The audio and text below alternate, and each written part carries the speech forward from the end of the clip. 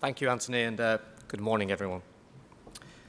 It's my pleasure this morning to have the opportunity to share with you my thoughts on the tall building in the context of the economic environment we find ourselves in, and in particular, the way in which the Leadenhall Building in London responds to that environment.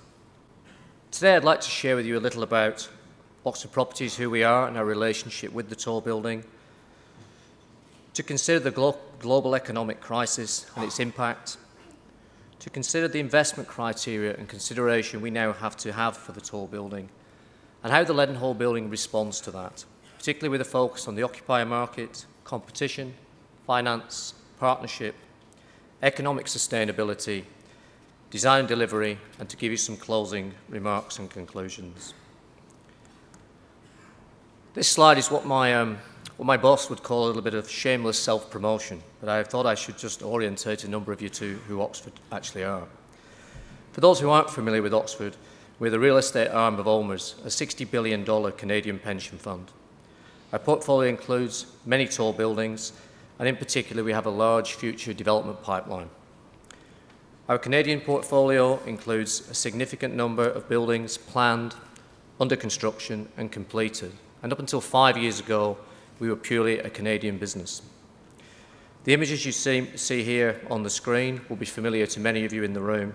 These include Roebank Plaza, a tower of 180 metres in Toronto, built in the 1970s. Canada Trust Tower, 200 metres high, built in 1990, again in Toronto. 1250 René Levesque in Montreal, a 226-metre tower, completed in 1992. The latest in the Canadian portfolio, Centennial Place, where there's a tower of 180 metres, completed in 2010. Waterpark Place is a latest building under construction in Toronto, and at 150 metres, I think it may qualify as a tall building. I'm not quite sure what that definition is yet. If we look at 100 Adelaide, this is due to start in later this year, and this will stand at over 200 metres high. As I said, we were a Canadian business purely up until 5 years ago. We now have offices in New York and in London, and in both cities we are pleased to be involved in the development and construction of tall buildings. In New York, our partnership with Related Properties has just commenced construction of the first tall building at Hudson Yards. This is part of a 15 million square foot redevelopment in Manhattan, regeneration in Manhattan, and the South Tower will stand at 270 metres high. It will be the home to SAP, Coach and L'Oreal. If we turn to London, here we are in our third year of partnership with British Land in developing the Leadenhall Building, which is part of our growing $3 billion UK portfolio. It's with the courtesy of our joint venture I have the opportunity to speak to you today. So turning to a sobering note, the global economic crisis and its impact. I'm sure there is no one in the room today who hasn't been touched either personally or professionally by the global economic crisis. This first really became apparent to us all when Lehman's filed for bankruptcy on the 15th of September 2008. This sent shockwaves around the world and was the first of many events which would change the financial world we operate in forever. In the past 4 years, we have seen banks taken into state ownership, countries' credit ratings downgraded, many to junk bond status, European countries requiring financial bailouts, unprecedented level of quantitative easing in both the US and in Europe. And in the real estate sector, occupiers' plans for relocation and expansion have gone on hold. Developments were mothballed, banks withdrew development funding, and in many markets, property values collapsed. If we look at the movement in prime London city yields, these moved out from 4.5% to 6.25% in 2008. This effectively reduced property values by over 30%. This required many large investors, developers, and property companies to recapitalise by selling prize assets in order to reduce their effective negative equity. It contributed to the slowdown of the development pipeline, as Peter mentioned, and it actually rendered many tall buildings unviable. So with the economic crisis as a somewhat sobering backdrop, investors and developers have had to approach the market with a renewed caution, awareness, and recognise that there are new constraints. We face a very challenging occupier market. We can no longer rely on the banking sector, as Peter mentioned earlier, as our occupier of choice. We must consider the needs of tenants from alternative sectors. Are they attracted to the tall building? Is this something that's alien to them? It is an occupier's market, and their demands are very, very strong. They drive hard financial terms, demand security and certainty, and want greater efficiency in the way they utilise their space. And above all, they want time to consider their options, time to consider should they move or should they not move. And in recent years, these decisions have taken a long time coming. This has led to much, much greater competitiveness in the marketplace. And as such, the tall buildings and any buildings we develop really have to have their own edge to them. If we turn to financing, this is without doubt one of the most significant challenges, particularly in many markets in Europe. Debt finance is unavailable for speculative developments, and it is even uneconomical where we have pre-lets. Tall buildings do require significant capital commitments, and with banks no longer a reliable source, only the most well-capitalised investors and developers can truly bring forward tall buildings. This shortage of capital, together with the risk profile of tall buildings, has increased the need and desire for partnerships. Across London and the world, you'll continue to see many joint ventures that have been formed to address this point.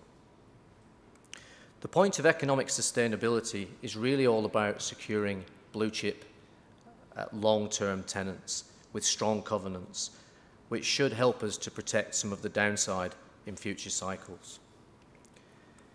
And as you know, the demand for design and delivery is an absolute. Excellence in design and delivery is an absolute. So if we consider the combination of all these factors, investing in developing tall buildings in today's economic climate really does leave no room for error. So turning now to the Leadenhall Building, I had the pleasure of standing on the 50th floor of the building last week, and it is truly extraordinary and an incredible success for all those involved to date. To support this bold assertion, I'd like to outline how it has successfully responded to many of the tall building challenges I've just outlined. The Leadenhall Building, as you see here on this slide, sits in the heart of EC3, the insurance capital of the world. The slide shows how 30 of the world's largest insurance businesses are concentrated on a small number of streets, with the Leadenhall Building sitting directly opposite Lloyd's of London. It really does have the perfect market positioning. The Leadenhall Building isn't alone. It faces competition from existing buildings, Heron Tower, Cannon Place and the Walbrook, and from those planned and under construction, 100 Bishopsgate, Bevis Marks and 20 Fenchurch Street. But with the polarised nature of the insurance market, the desire to be in the tall building and the need to be close to Lloyd's of London, 2012 and the early part of 2013 really has been a story of two buildings. With both 20 Fenchurch Street and the Leadenhall Building now over 50% let, with 12 months to go until completion, they really have had the lion's share of the market. So what of finance? Again, Peter, we seem to have a common theme on some points. Peter touched on the inflows of capital to London. The Leadenhall Building requires approximately £450 million of capital. It also requires balance sheet security to meet the certainty that tenants demand. We're fortunate in that the Leadenhall Building is equity funded by two organisations who have combined net assets of approximately £10 billion, and therefore there is no requirement for the banks to provide third-party finance. This gives us the ability to control our own destiny. Turning to partnership, I chose this quote, as I believe partnership really is all about people and how they get along. British Land selected Oxford in a competitive process as its investment and development partner. And in turn, British Land and Oxford selected Laing O'Rourke as the delivery partner. It is these three organisations that share the risk in delivering the Leadenhall Building. And with a shared focus, a mutual respect, complete trust, and great communication, perhaps the odd heated debate, and a few beers along the way, the partnership really has been a success so far. So how does the Leadenhall Building respond in relation to the ideal of economic sustainability? Well, with Aon and now Amlin, which was recently announced as our tenants, we have over 50% of the building let to blue chip tenants with average lease terms in excess of 15 years. This really does endorse the building's credentials and its sustainable value. So turning to the design and delivery, the absolute. The building designed by Roger Sturck-Harbour and Arup, it's no longer just a vision. You can see it from everywhere in the city. It is rapidly becoming a reality, and many of you will have the opportunity over the coming days to appreciate this in much more detail. It is without doubt innovative in its design, from its external elegance to the reception, to the north core, and to the cutting-edge washrooms, all displaying the impressive engineering of the building. It offers large and open public spaces as amenities to not only the tenants, but to the public. This is a true public space in the heart of the city. The varied floor plate sizes, column-free spaces offer real flexibility and meet the requirements of the demanding occupier. The physical delivery of the building has been as innovative as the design, and is a credit to Laing O'Rourke. Their approach of design, manufacture and install has set new standards for construction in tall buildings, giving programme certainty, improving quality and ensuring safety standards. It's difficult for me to do justice to either the design or the delivery standing here, and I would encourage you all to attend the Oxford and British Land facility here, to visit the site if you can, and obviously join in any of the other sessions that are being given over the next few days. So to try and provide some conclusions and closing remarks, we really do face a challenging operating environment, one with a very, very difficult economic landscape, and one where occupier profiles and demands are continually changing. To be successful, I believe we all must be thoughtful, not only the developers and investors, but everyone in this room. We need to pick our timing, we need to pick our teams and our partners well, and we really do have to ensure that we have the money and we know our market. I'll leave you with two thoughts, which I think are very pertinent. The first, particularly in light of our experience of 2008 and the last 4 years, we must remember that the market does go down as well as up. And once you start a tall building, you really do have to finish it. There is no value in a half-built building.